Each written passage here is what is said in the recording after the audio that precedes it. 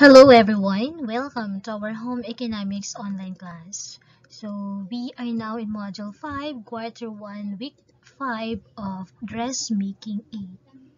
I am Miss Mary Fonte.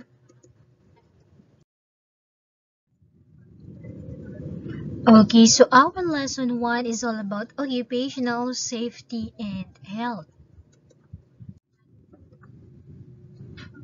But before we start or before we proceed to our new lesson this morning, let's have a pretest first.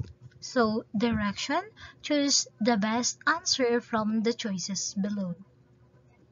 Number 1.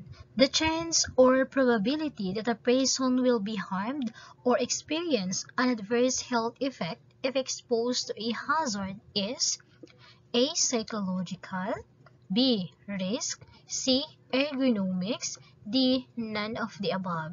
The correct answer is letter B. Okay, very good. Risk. Number 2. Any source of potential damage, harm, or adverse health effects on something or someone under certain conditions at work. A. Hazard, B. Psychological, C. Risk, D. Chemical.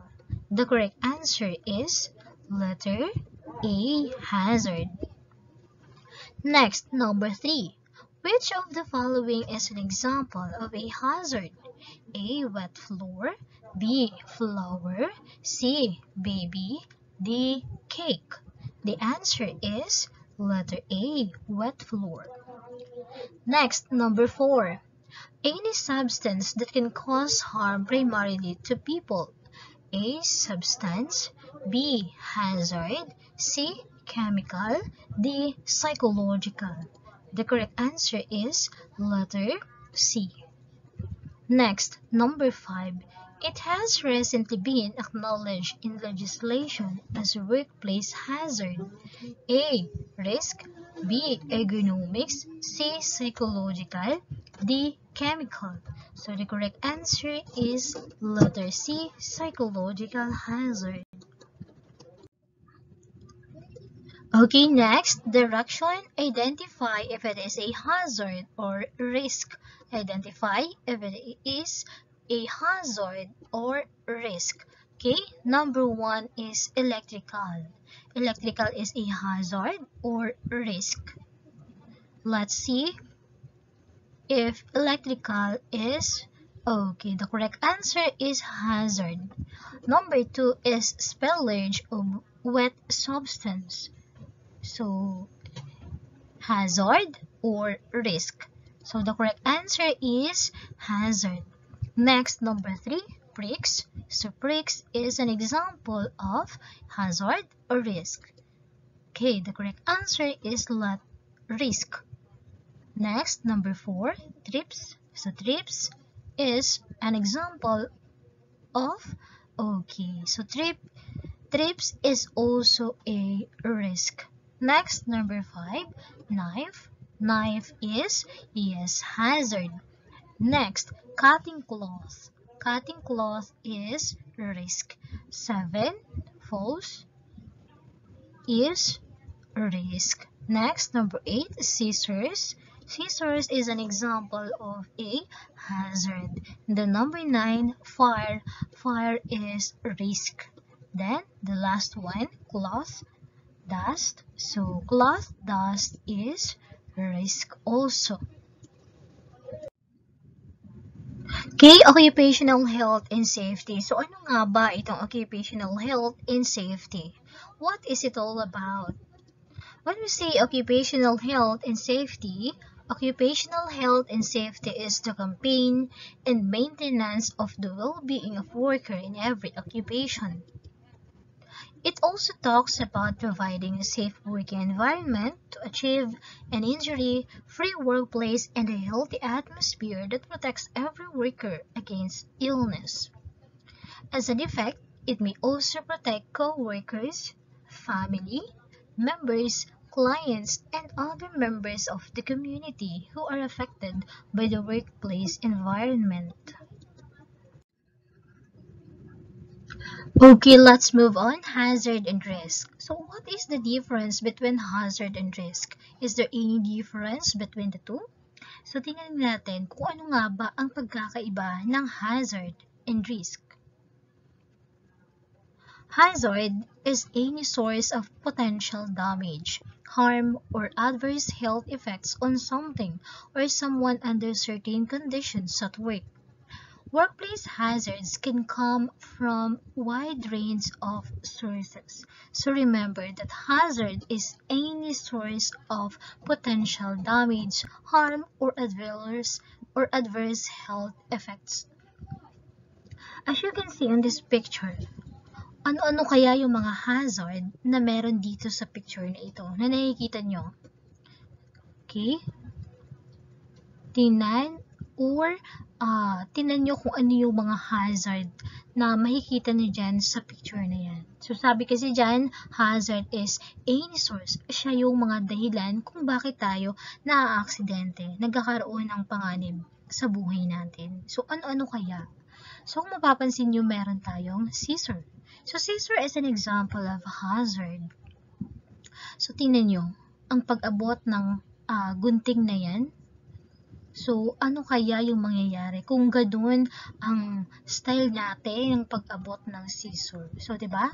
Pwede po tayo diyang matusok or mahiwa yung ating mga kamay, masugatan tayo. So, that is an example or hazard na meron dyan sa picture na yan. So, another one is yung mga pins na nakakalat. So, di ba? Isa rin yan sa mga dahilan kung bakit tayo na-aksidente. Another one is yung mga wires na mga nakakalat. And then, another one yung iron. So, kung mapapansin, parang nakasaksak pa rin po siya. And then, yung sewing machine is also an example of a hazard. Then, yung mga table na yan. And then, yung mga kung makapapansin nyo, naapakan niya pa yung threadle na yan. So, kung hindi niya napansin, so pwedeng magkaroon na matahi ang ating mga kamay or kung ano-ano pa yung mga nandyan sa mesa natin. Diba? So, yun yung hazard. Any source of potential damage, harm, or adverse health effect on something. Okay, next is the risk. So when we say risk, it is the chance or probability that a person will be harmed or experience an adverse health effect if exposed to a hazard. So that is a risk.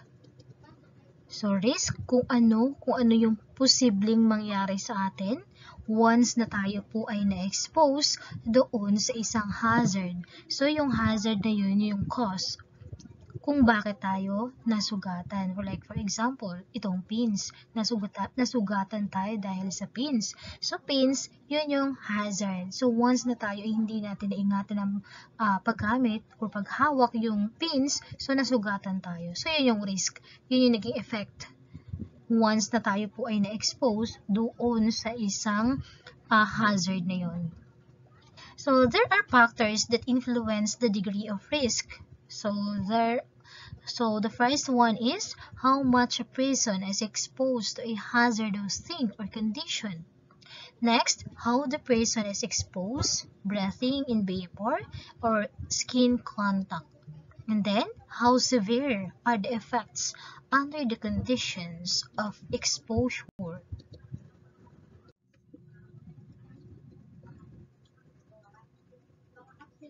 Workplace hazard, like for example, thing. Example of hazard is scissor, the cause, cut, condition, wet floor, cause, slips in full, source of energy, electricity, so the cause is shock, electrocution. An object that could fall from the height, potential or gravitational. A runaway chemical reaction, chemical energy, the release of compressed gas or steam, pressure, high temperature, entanglement of hair or clothing in rotating equipment, kinetic energy, contact with electrodes of a battery or capacitor, electrical energy. Okay, there are 7 types of a hazard. So the first one is the chemical hazard. It is any substance that can harm primarily to people. They have different kinds that could result to a serious injury if not properly handled. Some example of these chemicals are, like for example, liquids such as cleansers, acids and paints, vapors and fumes such as welding fumes, and then gases such as carbon monoxide and other chemical products. So, yun yung una na types of hazard chemical na once na tayo po ay na-expose dyan sa hazard, ano kaya yung magiging risk? If we, tayo po ay, ano tawag dyan, na-expose sa chemical hazard na yan, what will be the effect or the risk? So, yun yung maging lung diseases or minsan pag nalaghap natin yung mga chemicals, tayo po ay nahihirapan huminga. So, that is difficulty in breathing. So, another one is yung allergy. So, that is the first types of a hazard. Next is the electrical hazard. Electrical hazard, it was a dangerous condition where a worker could make electrical contact with energized equipment or a conductor that may result to shock, thermal burn, or blast injury. So kaya tayo po ay nagsasaksak ng ating sewing machine, panatilihin po natin na maayos yung pagsaksak natin or okay yung ating kamay, hindi basa, na once po yan ay basa, may posibilidad po na tayo po ay mag-ground or makuryente po tayo. So yun, the second type of hazard is electrical hazard. Next is the ergonomic hazard. Ergonomic hazard, it was the poor workplace design, awkward body mechanics or postures, repetitive movements, and other ergonomic hazard. As you can see on the picture, the boy who is sitting on the sewing machine. So, ang kanya pong position ay mali po, di ba? Hindi po maayos yung kanyang pag-upo. Poor posture po yung kanyang ginagawa. So, hindi po natin mamalayan, pag lagi po yung kanyang ginagawa na ganyan, ay may posibilidad po na ito po ay sumakit yung ating likod, sumakit po ang ating mga katawan. Kaya, ugaliin natin na tayo po ay nakaayos ng posisyon habang tayo po ay nagtatahi. Another example of this ergonomic hazard is yung lifting heavy object. Yung pagbubuhat ng mga mabibigat na mga bagay. Diba? So, once na tayo ay lagi nagbubuhat, may posibilidad po na sumakit ang ating mga kamay, shoulder, or other parts of our body. Another one is yung repeated movements. So, yun nga, yung lagi natin ginagawa na ginagawa. Halimbawa, yung pag-abot ng mga bagay, yung mga matataas, tapos mali yung ating position. And then, ergonomic hazard is yung tinatawag din natin na computer screen. Yung lagi po tayo nakatutok sa ating mga cellphone, sa ating pong mga laptops, diba? So, kung once na tayo po ay lagi pong nakatutok, may posibilidad po na masira po yung ating mga mata, diba? Or lumabo yung ating mga mata. So, gusto po ba natin yun na lumabo yung ating mga mata? So, pag lumabo yan, paano na natin makikita yung ating forever, diba? Joke lang yun. Okay, so another one is yung lighting. So, habang tayo po ay nagtatahi, tapos yung ating ilaw ay medyo hindi maganda, malabo. So, masisira din po ang ating mga mata. So, those are some example of ergonomic hazard. So, the first one, chemical hazard, electrical hazard, and the third one is the ergonomic hazard. The next type of hazard is the psychological hazard. So it says here that psychological, it was related to our mental health and behavioral disorder of people.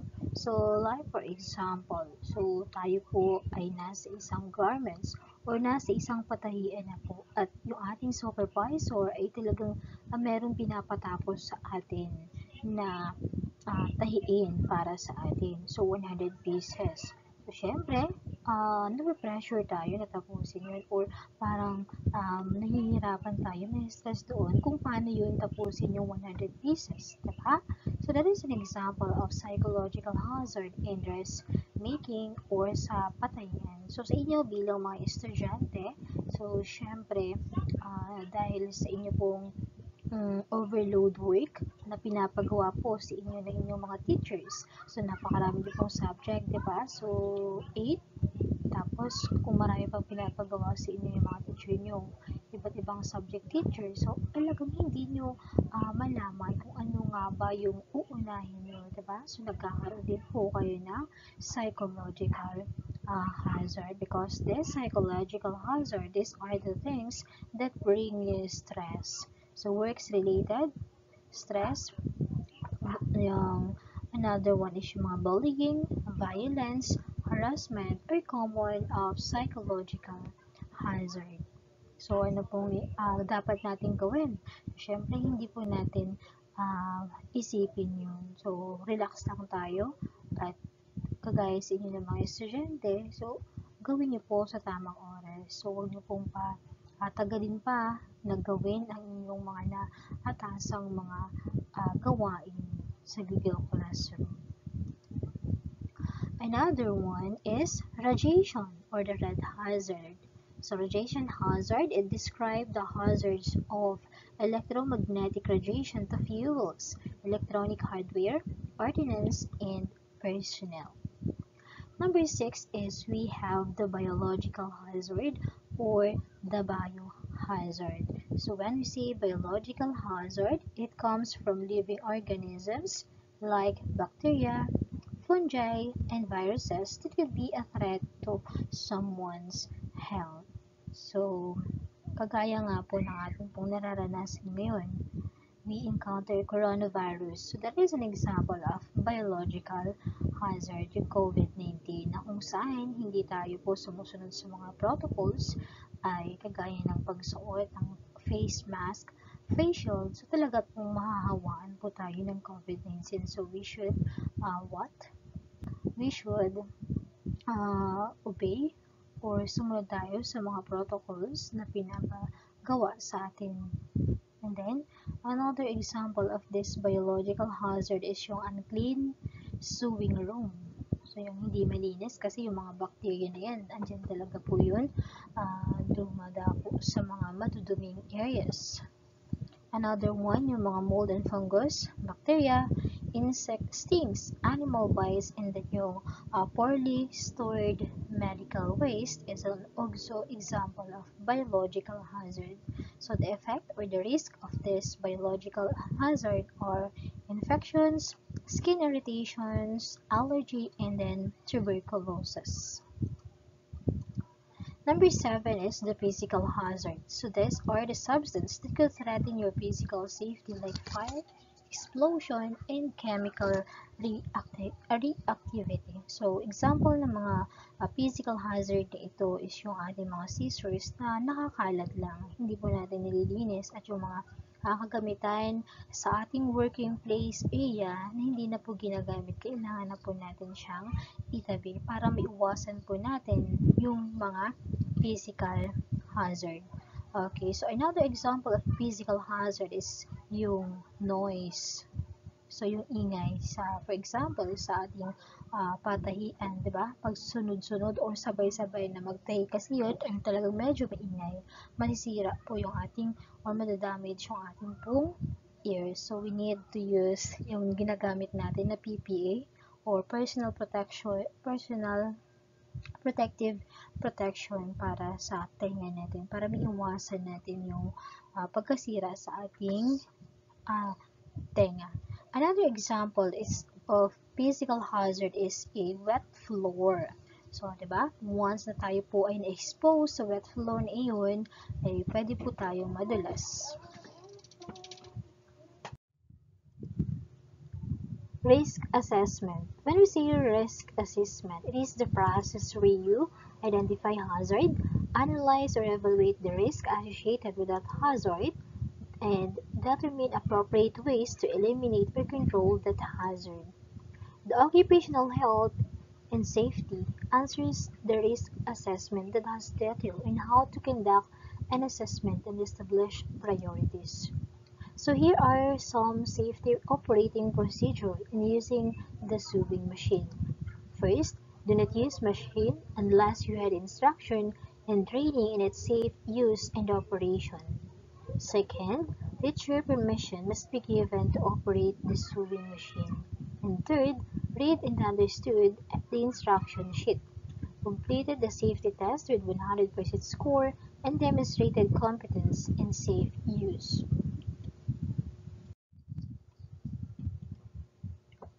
Pre-operational safety. So first, always check that the sewing machine and its cord are in good working order. Second, check all adjustments and settings carefully before commencing any sewing operation.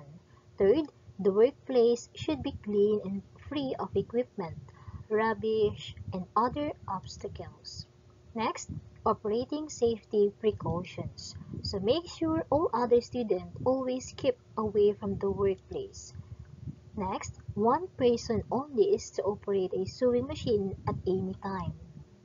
Do not touch a sewing machine while another person is sewing. Next, do not wear loose clothing, especially long sleeves and neckties. Then, turn the power off when adjusting the sewing machine, such as changing the presser foot and needle. Then, the last one, never raise the machine at the height. Next, take care not to machine over pins. Make sure the take-out lever is in the upper position before pulling out the fabric and cutting threads. And then, it is important to keep the machine as free of length as possible. Do not push or pull the fabric while sewing. Let the machine do the work. Your hand should be guiding the fabric without forcing it. So don't forget, we have the types of hazard are the chemical, electrical, ergonomic, psychological, radiation, biological, and then the physical hazard. So different factors in risk, how much a person is exposed to a hazardous thing or condition, how the person is exposed, breathing in vapor, skin contact, how severe are the effects under the conditions of exposure. Let us proceed to the control, hazard, and risk. Organizational, safety, health, and protocol. First one is the hazard and risk in the textile sector. It contains many hazard and risk to workers, ranging from exposure to noise and dangerous substances to manual handling and working with dangerous machinery. Second, exposure to chemical agents. Many different groups of chemical substances are used in the textile sector that includes dye, solvents, pesticides, antimicrobial agents, and so on that could threaten our health. Number three is the exposure to dust and fibers. The exposure of workers to dust from materials such as silk, cotton, wool, flax, hemp, and sisal. Division of tasks along gender lines may mean that women are more exposed to the men. Number four, exposure to biological agents. In some activities, such as carding and bellowing, workers may be exposed to biological agents such as anthrax, clostridium, tetanus, causative agent for tetanus, and coccial bornitis, causative agent of Q fever. Exposure to this can result to allergies and respiratory disorders. Number five, exposure to physical agents. Workers can be exposed to noise and vibrations such as weaving, spinning, sewing, twisting, and cutting. It can lead to hearing damage. Number 6 is the hazard management. So it is one of the most important duties required by the occupational health and safety law of all workers, including volunteers, is to keep the workplace as safe as possible. How to be safe? So S, stand for spot the hazard. A, assess the hazard.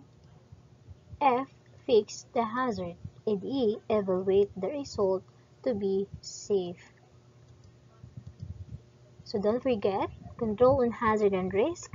Hazard and risk in the textile sector, exposure to chemical agents, exposure to dust and fibers, exposure to biological agents, exposure to physical agents, and hazard management. Okay, let's have an activity. So let's see if you really understand our lesson this morning. Okay, so agree. If not, explain. Write agree if the statement conforms with health and safety practices while sewing. If not, give your explanation in the spaces provided after each item. Number 1. Remove the pins from the fabric as you sew and place them in the pin cushion after using them. Are you agree with that statement or sentence? Okay, let's see. Okay, agree because the sentence is correct. Next, number 2. Make sure that the take-up lever is in the lowermost position before pulling out the fabric in cutting threads. Are you agree? Let's see. Okay, no. Uppermost position. Next, number 3, raise the sewing machine at high speed. So are you agree with that sentence? Of course. No. Do not raise the sewing machine at high speed. Never, never do that. Number 4, turn the power off when adjusting the sewing machine. Turn the power off when adjusting the sewing machine. Are you agree? Okay, agree. Next, number 5, do not touch a sewing machine while another person operating it. Do not touch a sewing machine while another person operating it. Okay, of course, agree. Next, direction. Identify what type of hazard does the following picture shows. First picture. What do you think? What type of hazard is this? So the answer is yes, chemical hazard. Next picture. The stress, shift work, interpersonal relationship, violence at work, drug abuse in the outstation is okay, that is psychological hazard. Next picture, the wrong posture of the man. So that is okay, ergonomic hazard. And then the third picture. So this is an example of biological hazard. And then the fifth picture is that is physical hazard. Again, what are the types of hazard in a workplace? So the types of hazard are first chemical hazard, next electrical hazard, and then biological hazard. We also have the psychological hazard, and then the radiation hazard, and then we also have the ergonomic hazard, and then the last one is the physical hazard.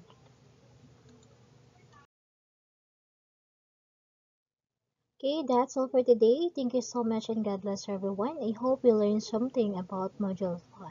Keep safe.